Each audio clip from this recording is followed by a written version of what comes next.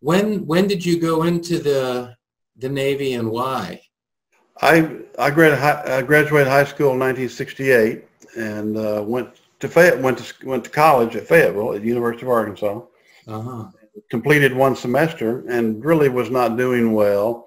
Hmm. My grades were not up to par. I was wasting my dad's money. So obviously in 1968, if you had two arms and two legs and a heartbeat, the government came looking for you. So a couple of buddies and I decided that we better do something.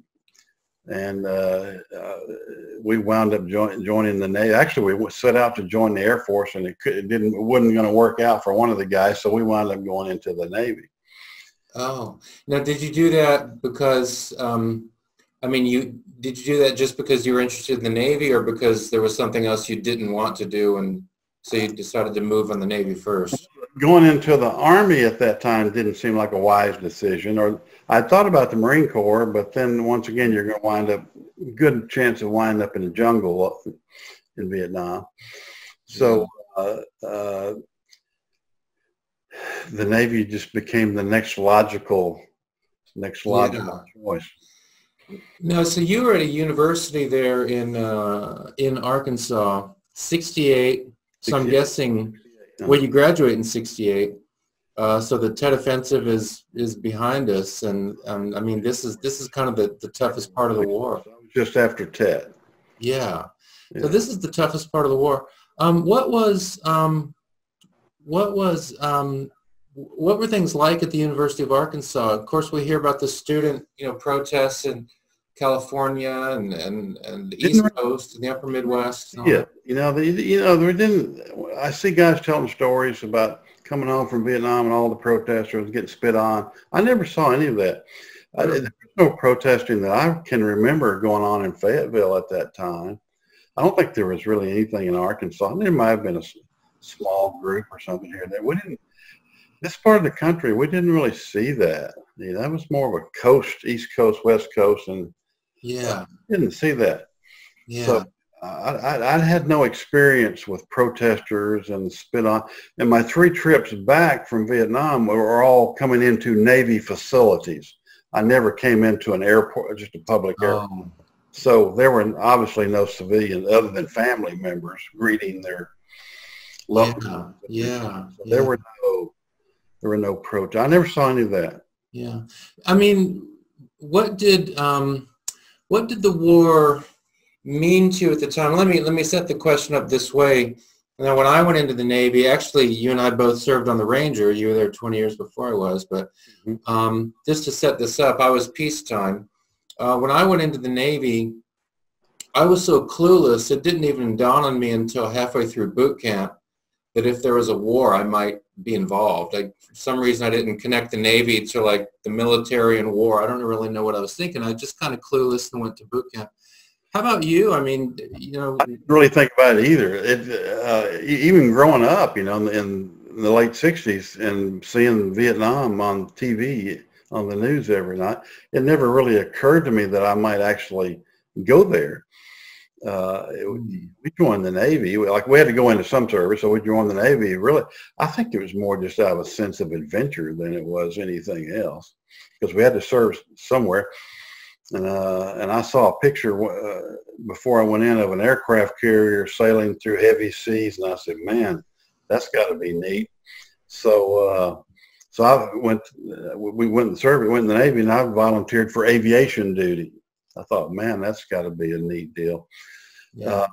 But it never occurred to me that I was joining out of patriotic duty to go fight the war in Vietnam. That never occurred to me that I might actually go there. So you go to boot camp, you go to training, and then from A school, we called it at the time. After A school, got orders to VC3 Det Bravo, NAS North Island. Flew San Diego. Flew out there, checked in with my squadron at North Island, VC3. VC3 was a utility squadron. Their primary mission was providing drones as target drones for Navy fighter pilots. They would practice their dog fighting and things with these jet drones that we worked on and launched for the pilots. Well, let's stop and talk about this for a second, because I've never heard, up until talking with you a few weeks ago, I hadn't heard of anything like drones being used in Vietnam before. So tell us a little bit about that. Actually, the Air Force was using them also. Well, like I said, the VC-3 had several detachments. One, they had a detachment. Most of them were out in the desert. That's where they launched them, and the pilots could chase them. But they had a detachment at Yuma, detachment at, I think, San Clemente, and then maybe China Lake. But they also had a detachment that was aboard the USS Ranger. And they said, Det Bravo. They said, well, you're going to Det Bravo. I said, well, where's Det Bravo? They said, they're on the Ranger. They're on their way from San Francisco. They hadn't arrived yet, but they're on their way to Vietnam. So you flew onto the ship then? I flew from San Diego to Travis Air Force Base outside of San Francisco, and then caught a charter with a bunch of other all services. A civilian charter to Clark Air Force Base in the Philippines. Yeah. And then took an Air Force jet, C-141, into Da Nang, checked in with the Navy C-1 outfit, which I actually was going to wind up working in that same months later. Waited for about 3 days because the Ranger hadn't arrived on station yet. I was there at Da Nang for about 3 days, and then we flew out to the ship. So the first time I ever set foot on an aircraft carrier, I landed on it. Yeah, wow. Yeah, that must be something. I never got to experience that, but that must have been something else. We went from 90 knots to 0 knots in 3 seconds. So you actually set foot in Da Nang, Vietnam, before heading to the Ranger off the coast. October of '69 is when I was was the time I was boots on the ground at Da Nang. Ranger hadn't arrived on station yet. Yeah. So there's a transit barracks right there at the Fleet Air Support Unit. And so I had to check into the transit barracks, wait for the Ranger to get close enough so the C-1s could take us out. And so I'm checked into this transit barracks, and night comes, and I'm laying there in my rack, and I hear seeing strange lights on the horizon, and hearing boom. And no one told us anything. We didn't know what in the heck was going on. Turned out it was outgoing artillery. We didn't know what it was. For all we knew, we were under attack. Yeah. That was my first introduction. Wow. To Vietnam, was outgoing artillery, and me thinking it was incoming, or not knowing what it was. Yeah, that's a question I often ask vets. Because when you're heading to Vietnam, you know that you're heading to a war zone, but it's kind of an abstraction until you're there. And then I'll ask veterans, at what point, did it become real to you that, oh yeah, okay, this really is a war zone? Was that moment for you? That night when we're all, there's other people there, and we're looking around saying, what are we supposed to do? Are we under attack? Yeah. What is your very first memory of? Oh, that's outgoing. Don't worry about it. Yeah. What is your very first memory of Vietnam itself? Of course, you're setting foot, on a U.S. base, but what's your very first memory of just being in the country?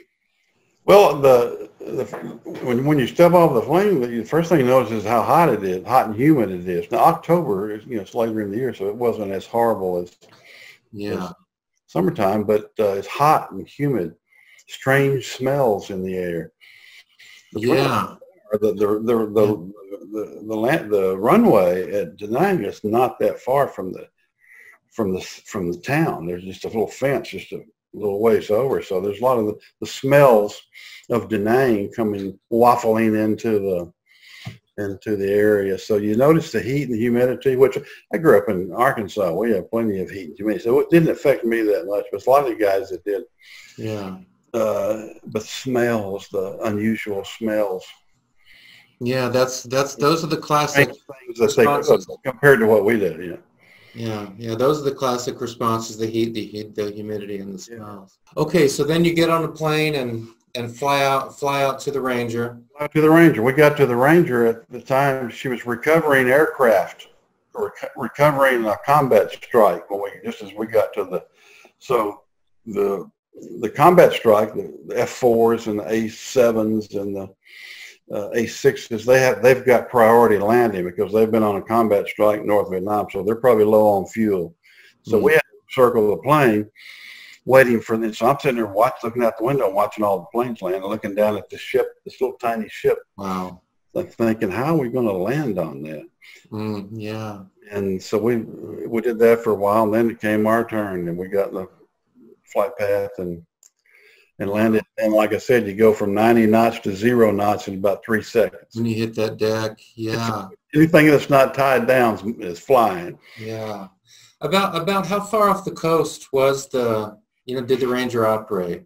They typically operated at, and I don't know exactly because they didn't tell us, but from what I've read, we were typically operating at about 100 miles off the coast.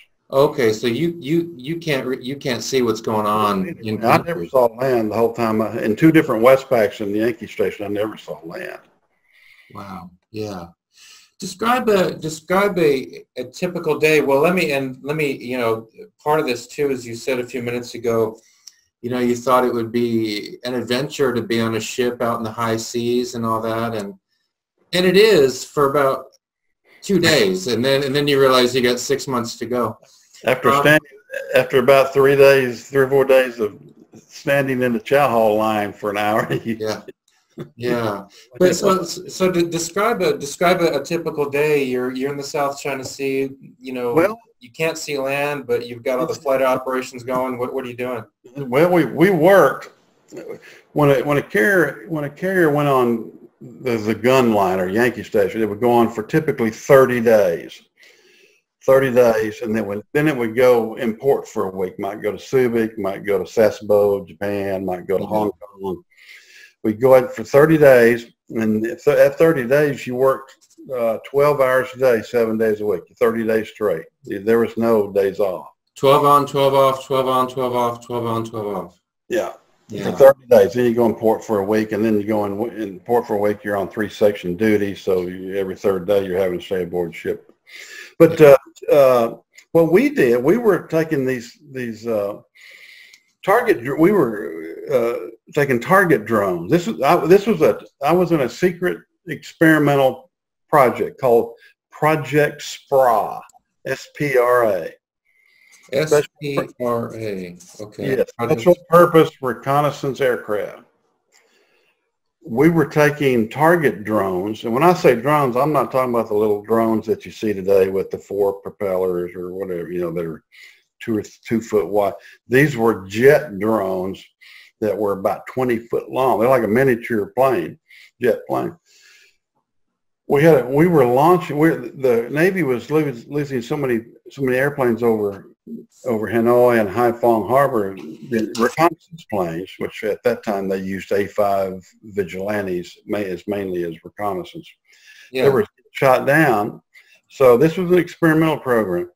They were taking these target drones, or a version of them, mounting a camera to them when we would launch them from the flight deck. We had a special launching apparatus that would launch them from the flight deck.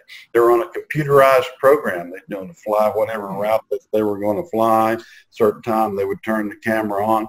They would fly their route, come back close to the ship. We'd hit a button that pulled the drag chute out of the drone. It would start slowing down. Then another button would make a chute pop out of the top, and at the top of the chute that came out of the top of the drone, there was a hook. Our helicopters from the ship, SH-3s, would hover over that and catch it. Wow! And take that drone, bring it over to the flight deck, and set it down in the cart. Pretty neat deal. It was a secret project. Do you know how, so obviously you're allowed to talk about it now. Yeah. At the time, did you have a top, or you must have had a security clearance? Clearance. Secret? Secret. And do you know, I mean, how long ago did it become okay to talk about this project? I have no idea. I Yeah. have no idea. But Interesting story. We were in Hong Kong and we were at a bar in Hong Kong, and one of the bar hostesses ladies came up. We have patches on our like all the little patches designating on your dress blues or your whites what you were attached to, what squadron. yeah. At our squadron, and this Chinese lady came up to me and said, aren't you the people that send the airplanes up that take pictures? And I'm thinking, whoa, Wow. what is this?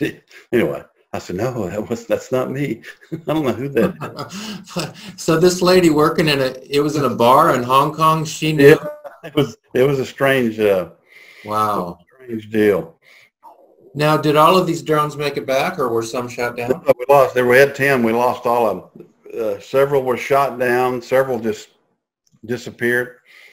One of them we lost control of, and it flew over Red Giant. In fact, you can still find it online of an international incident.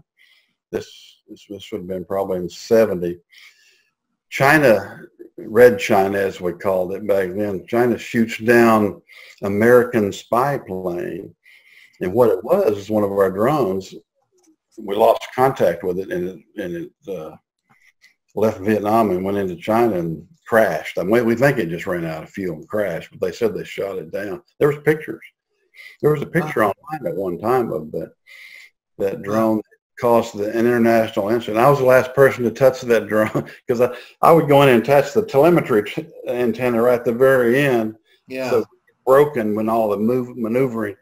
So I was the last one to touch it before it crashed in Red China.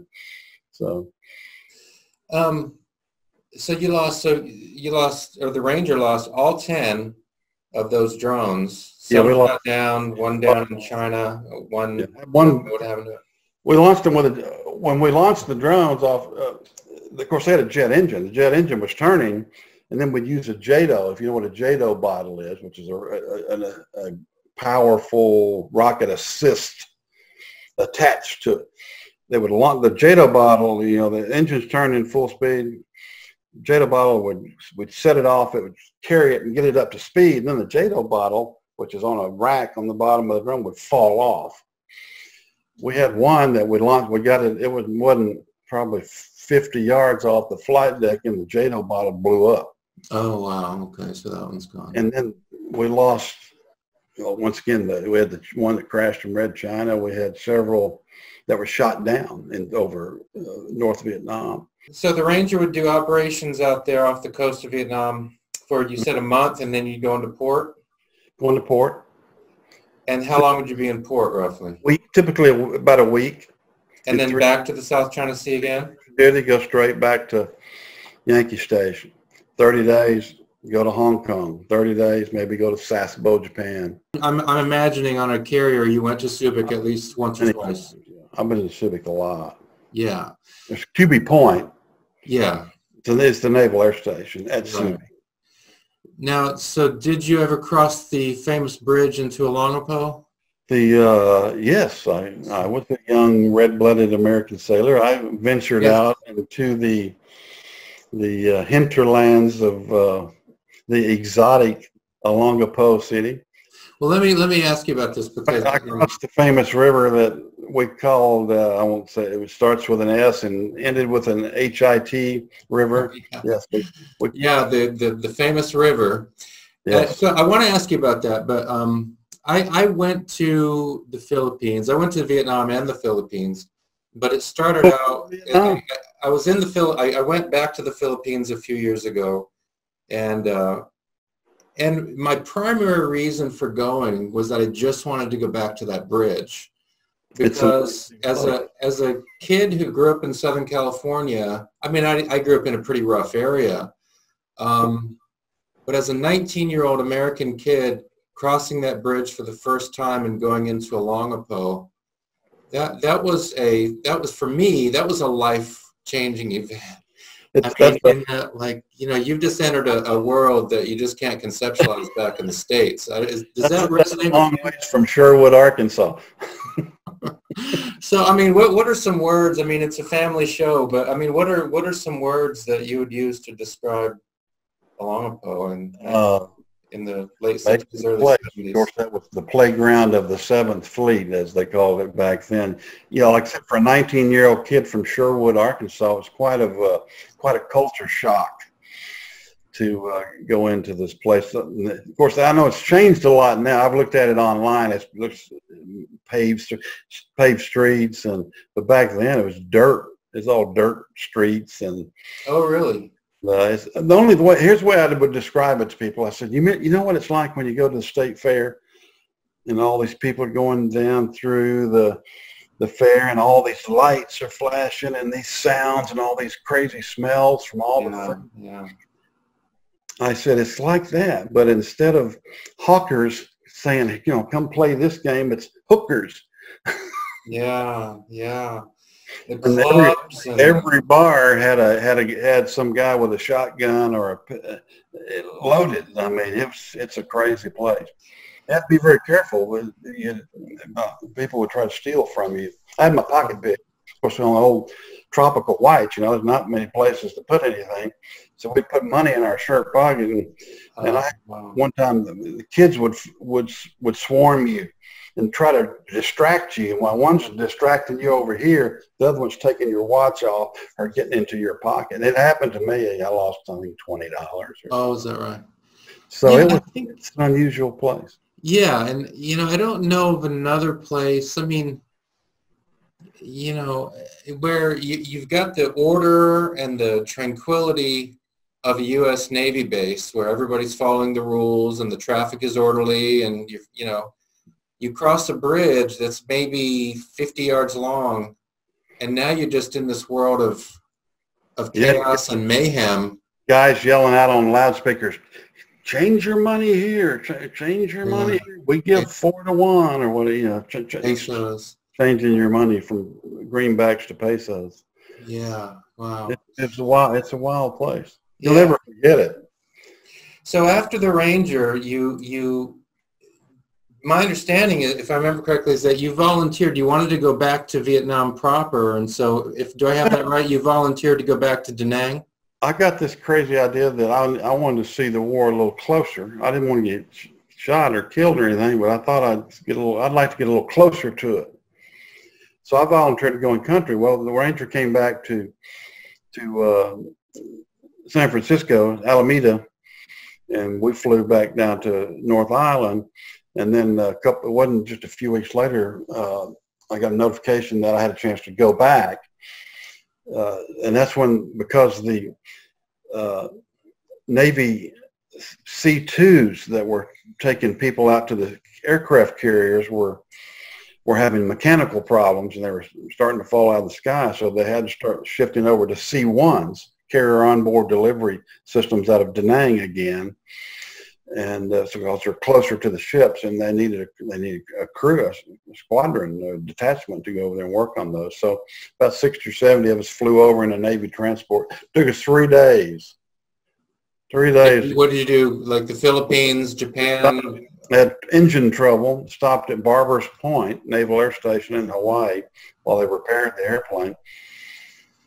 Lord, then we went to Wake Island and refueled and ate, and then went to Guam, and then went to Philippines, and then finally ended up in Da Nang. Because it's an old Navy 4-engine prop transport. It cruised at about 275. It's not like a 500 mile an hour jet. Yeah. So we got to Da Nang, and we started working on C-1s, CODs, carrier onboard delivery. We would haul personnel transfers and mail out to the 3 or 4 carriers that are on Yankee Station. And that's an important job, getting the mail out there, huh? Yeah, it's very important. And you remember that, hearing that bell, right? Mail call. Yeah, mail call. Yeah. At the time, Da Nang was called, nickname was Rocket City. there was a, if you look at a map of Da Nang, there's a strip, they called it the Rocket Belt. That's where Marines patrolled this. It surrounded the west side of Da Nang. Yeah. Which where the VC would sneak in at night, and because that was the distance from the Rocket Belt to the airstrip was just about the right distance for their rockets to come in. So they called that the Rocket Belt. And they would come in at night and shoot rockets at us. So you experienced that. You had the incoming. You'd have to hit the bunkers, and I worked at night. And but yeah, the sirens would go off. You'd have to hit the bunkers. I stood a bunker watch. There was two because we weren't that far. Once again, as I said before, we weren't that far from the perimeter. And occasionally, Charlie would use a rocket attack as a subterfuge, for a people sneaking in through the wire with a diversion. Yeah. Yeah, diversion is the word I was looking at. Yeah. And so what we were afraid of is they come in through the wire, they run, here's our bunkers, they run past the bunkers to get to the aircraft, to blow the aircraft up. Well, it's real easy to throw a satchel charge into a bunker full of people. So I stood a bunker watch with that one guy with M16. I had what they called a riot gun, which was a shotgun, but they couldn't call it a shotgun.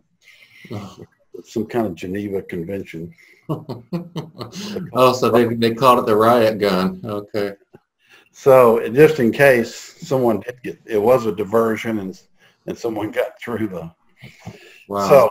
So that was interesting. We were there for a few months. Did you? I mean, you experienced the rockets coming in. Did you also have experience with sappers trying to get in as well? While we were there, and when I was there, they never really got a rocket that close. Now the rockets hit our compound before I got there, not long before, and hit it after. But the time I was there, we never had one hit our compound. They would hit. We had one hit close to the hangar. Yeah. Did you have any interactions when you're on the base? Any interactions with Vietnamese, with the hooch maids and things like that? We had hooch maids that cleaned the barracks for us. Mama San and her daughter, can't remember her name. Yeah. That was about it. That was about our only interaction, because we couldn't leave the compound. We could under like an escort to go to the exchange, Freedom Hill in Da Nang, or Camp Tinchal, through the exchange, but we couldn't go into town. So really? You it was off. Da Nang was off limits at that time. It was too dangerous to go into town. Wow. Couldn't go into town, and we about once a month we'd go to the PX. It was interesting few months there at Da Nang.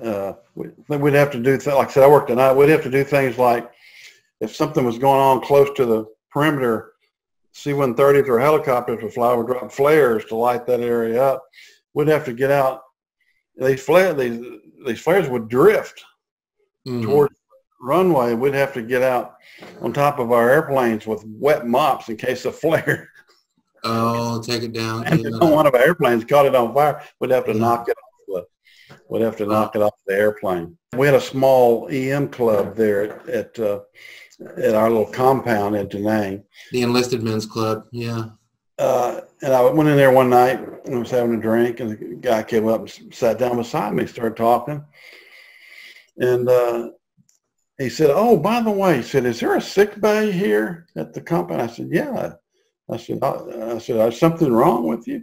He said, "Well," this guy was a Navy SEAL who just happened to stop in to do the. He said, "Yeah, I've got a problem." So I got shot today. And I said, "You got shot today?" He said, "Yeah, and I need to have it looked at." And I said, "What do you mean you got shot today?" And he opened up his camouflage. The whole side of his whole side here was gashed out, and he had like a combat bandage on it, and blood was oozing. And I said, "Well, why are you sitting here having a drink if you need it?"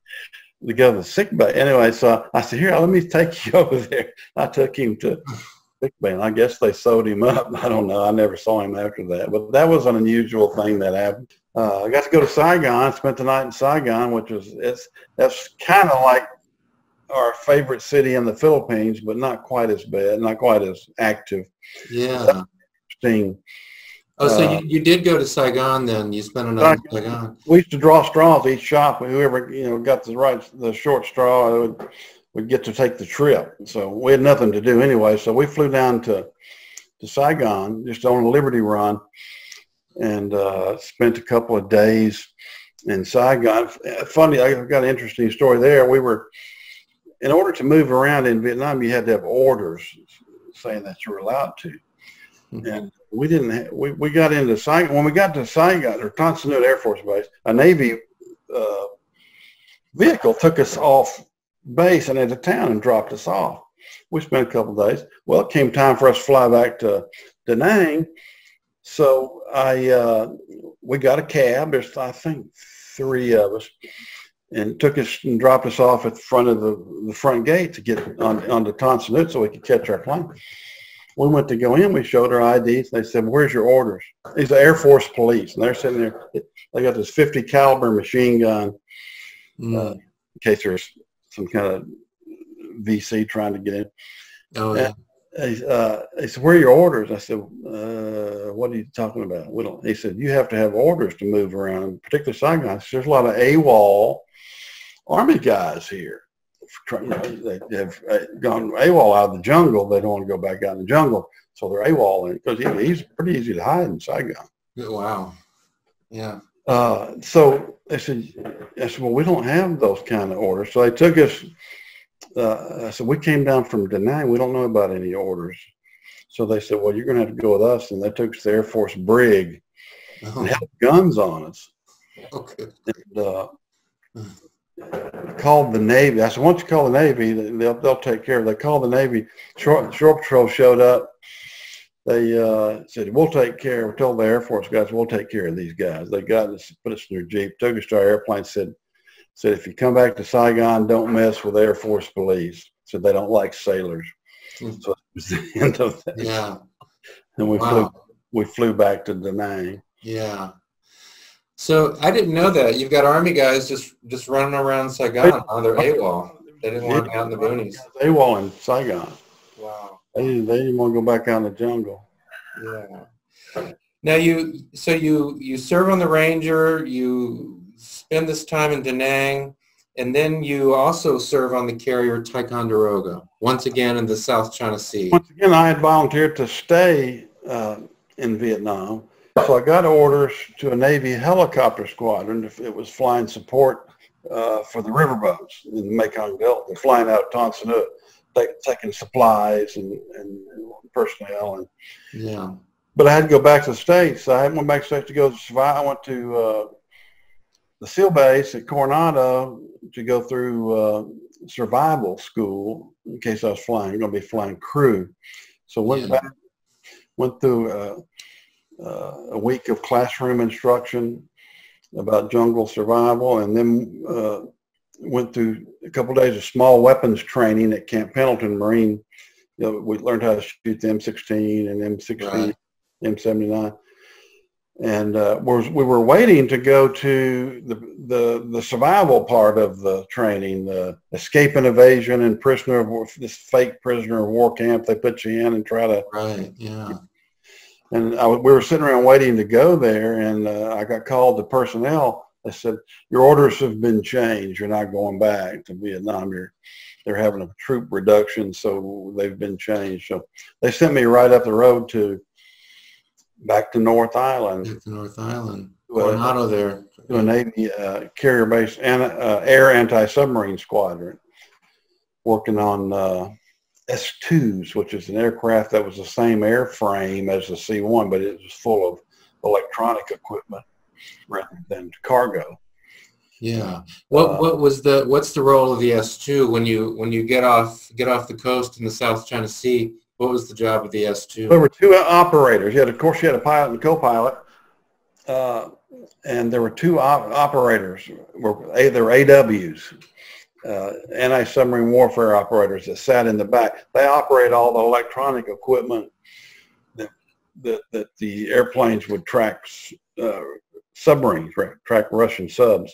Russian subs. So, as an AT, we worked on that equipment. Yeah. When it would go bad. And I've never heard this before, but I'm assuming the Soviets did have their own subs in the South China Sea. Oh yeah, that's why we went. At that time, this was, I think, April of '72. That the Easter Offensive. That's when we'd pulled a lot of troops out of Vietnam by that time. So right. And the South Vietnamese were taking over. Well, so the North Vietnamese decided, well, it's time for us to get down. I think we can beat these guys. So they started coming down from the north and flooding all of what we call I Corps, the northern part of Vietnam.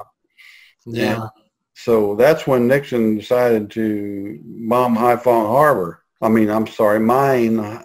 Harbor. So we had ships in there doing all that kind of stuff. Well, there were a lot of Russian subs kind of hanging around. Before we went on Westpac, we'd pull out of San Diego and do a little training, maybe what we call carrier quals. That's where pilots have to qualify with their carrier landing. San Diego at night. And we were recovering aircraft. By that time, I was a plane captain for the S2. Okay. I just checked into the squadron. So before you go to a shop, they'll let you work on the flight line for a while to get familiar with the aircraft and do those duties. And then there's certain people who are selected as plane captains. You're in charge of the airplane. Make sure each airplane is maintained properly, fuel, the oil, everything. So I was a plane captain. We're recovering aircraft at night, which is flight deck at night is a pretty hazardous place because you can't see. There's no white light. Everything's red light. So no pilots. And we just recovered, another squadron had just recovered a plane. I was in that same area. And it was right next to me. And the plane captain for that airplane had tied, when an aircraft would land, a propeller aircraft, before they would shut down their engines, we had to chain the plane down. So he had chained down one side of the airplane and was walking around. He was walking a few feet from me. He came around the other side and he just didn't know. You got to be very careful. He walked into the prop. Oh no. That was probably the worst thing that happened as far as what I saw, other than seeing a lot of bodies in Da Nang, because we weren't very far from the mortuary where they would bring the bodies in from the field. That was pretty bad, seeing this guy walk into the prop. Oh, yeah. You saw that. Yeah. Didn't actually see it. I saw it a few seconds afterward when his body fell over. So, so I'm assuming it was. I mean, so he was killed instantly. I would have thought. I don't know what happened to him after that. They hauled him off. Yeah. So, yeah, we lost a few over there. We lost 12 on the Ranger. From accidents, and we lost 12 people on the Ranger. We lost one guy fell overboard and drowned. One guy got killed on the flight deck, and we lost 4 pilots and 1 enlisted crew who got killed, and then 5 pilots were missing. So we had a total of 12 on the Ranger. Shot down. I don't know what happened to the missing, if they made it or not. So we lost 12. Didn't lose any on the Ticonderoga on the West Bay, but we lost 12 on the Ranger. What impact did that have on the flight, on the you're up there working on the deck, when one way or another you find out that one of the planes has been shut down and isn't coming back? You didn't really, unless you were in that squadron, and unless you were in that squadron, you wouldn't even really know about it unless you just overheard somebody talking. I mean, we knew that guys were getting shot down. So yeah, it's demoralizing, but and you feel bad. But most of the time you really weren't that aware of it unless you were one of the personnel from that squadron that obviously they would know about it. But and you, of course, I mean, you lose the drones, but that's different. And then, yeah, and then the is it the S2s? Those are over water, right? So they're not. Did you didn't lose any of those planes? And the S2s? Yeah. No, we never lost a C1 or an S2. Yeah. During that time. So you mentioned just a minute ago working near the mortuary in Da Nang. Yeah, we weren't that far from the mortuary, and we'd have to go.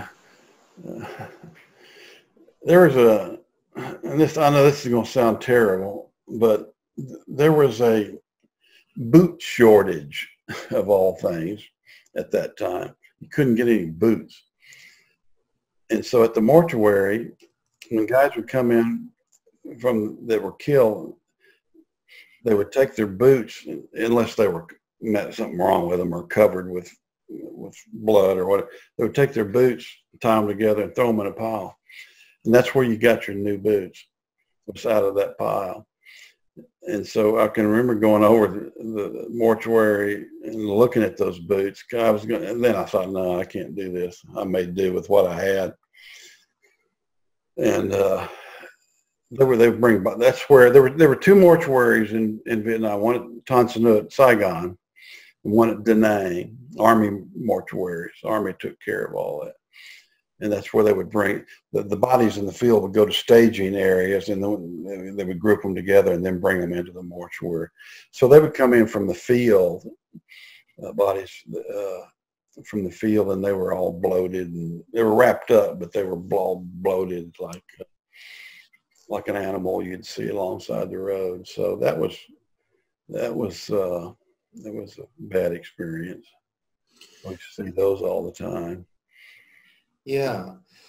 So you never heard that story like that about the boots? Well, I mean, you hear that kind of thing a lot. You know, you have a guy, maybe you have a KIA, you have a firefight, and the guy is killed, and the other guys in the squad need stuff, and so they take what they need, and I guess that's one of the rough parts of war, right? We were talking a while back, and and the question, when did you're going to a war zone, but then something happens, and then you really realize, oh yeah, I'm in a war zone.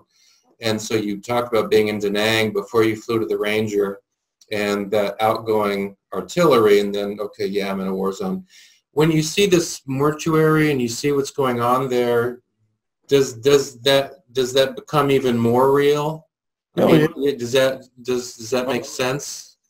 And I still get this. There's a certain feeling I would get over there that once again, I never really thought about Vietnam that much until I got over there. And there's just bizarreness to the place. And I still, on occasion, will get that feeling. Something will trigger that. And there's just an eeriness about it. And because you suddenly realize that, these people are trying to kill you.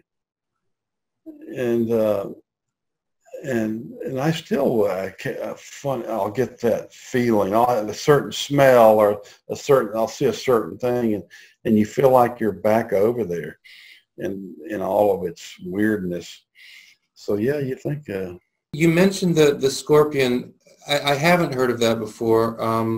USS Scorpion? Just real quick, what's the story there? Scorpion was on in 1968, May of 1968, was on its way back from med cruise. It just completed a med cruise and was coming back to Norfolk, and disappeared, lost contact.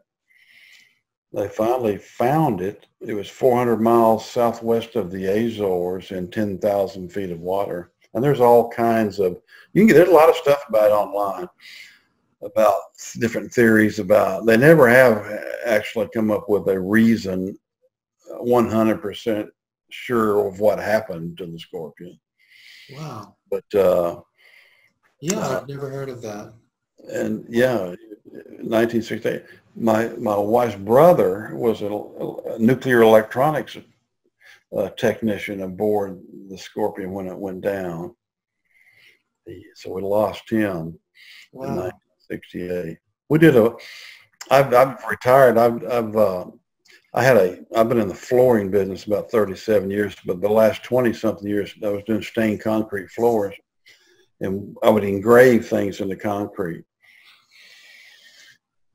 And we did a memorial to the Scorpion down in Little Rock, down on the river. There's where the USS Razorback is. Have you ever seen that? The submarine. Yeah. We did a memorial. We engraved and stained a memorial to the Scorpion down there. If you're ever down there, you take a look at it. What? And it was your brother-in-law who was on the Scorpion? Yes, my wife's brother. What was his name? Richard Schaefer.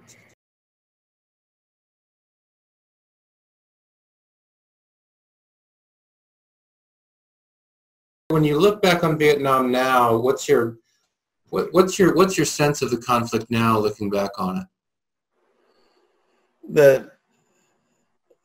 That really it was a waste of people and money, and because it wasn't. We didn't fight it to win. It was more political. I think the intent originally was, the old domino theory. We got to stop communism. That was the thinking back then. Yeah. Once they did that, because of fear of what Red China would do or what Russia would do if we did this, it wasn't fought. You don't go into wars to just tread water. You go in to win. And we didn't do that, and a lot of young people died because of that. So yeah. So in retrospect, it's a tragedy, and of course, I guess all war is tragedy. But right. Yeah. So you're referring to something that you hear a lot from Vietnam veterans, that of course we're fighting the war. I mean, you're talking about it. We're flying drones. We've got the S-2s. We're sending out artillery. So obviously, there's combat, but a lot of vets say that there's a feeling like, we can fight, but only to a certain point, and never, and never really, not really to the point where we could actually win the thing. We could get to the 30-yard line, but they'd never let us get to the end zone. I can imagine the frustration for the guys who were actually not like me, that were just support troops, but the guys that were actually doing the fighting. Yeah. I can imagine their frustration. With rules of engagement. I mean, it's war. You fight war to win. You don't. If you're afraid you're going to make the Chinese mad, I mean, then it's time to get out. So, given that, are you nevertheless glad that you served? Oh, absolutely. Yeah. Yeah. So why? Because some people would say, well, that's weird, because on the one hand, Bob says this, but then he says he's glad he served. How do you make sense of that? I don't know, but I'm proud of my service. I'm glad I went to Vietnam. Yeah. Wished I could, like you said before, I wished my orders hadn't got changed, and I could have gone to the other the helicopter squadron. But I'm proud of my service. That's my country sent me over there, and I did the best I could.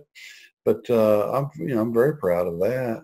Yeah, yeah. There's not a whole lot I can do about the political decisions that are made about what you do. You do your job. But I am proud I served. Yeah. When you have your hat on now, when you're at a store and you see another guy with the Vietnam hat, will you usually say something, just sort of make a quick connection? I try to, yeah. Like the thing about with Vietnam veterans is if they see each other, they say, "Welcome home." Yeah. Because we didn't get a parade. Yeah. Yeah. We weren't like the Middle East veterans of the various wars in the Middle East. They have that welcomed home. We weren't really well. Once, as we talked earlier, it wasn't as bad in Little Rock, Arkansas, as it was in San Francisco. Right. Yeah. There was never any problems, or people were proud of the military people. Yeah. But yeah, I try to acknowledge other people if I see them wearing the hat. Yeah. I think that's the statement right there. The guys that went are proud that they served.